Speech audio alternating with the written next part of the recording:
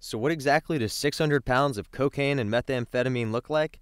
It's definitely a lot more than Lieutenant Smith, and the 6-foot 8-inch former NFL lineman is the biggest guy in his department.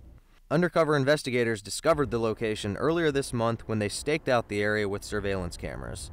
The Gwinnett County Public Information Officer says that they arrested Epifanio Sandoval Hernandez and 2 others for this huge drug operation. Gwinnett County's undercover investigative team received a tip that led them to this warehouse in Duluth, where they found a massive amount of drugs located in a box truck like this one. Undercover investigators were tipped off to the location earlier this month. On Monday, they gained a search warrant for the building, found the drugs, and arrested the men.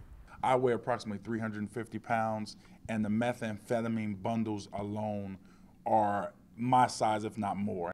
Lieutenant Smith did not believe that the owners of the complex were involved, but said they would investigate further. I went to Sandoval Hernandez's home in Athens, but his family did not speak English, but they communicated that they were aware of his arrest. His neighbors said that they did not see him very often and did not know him well at all.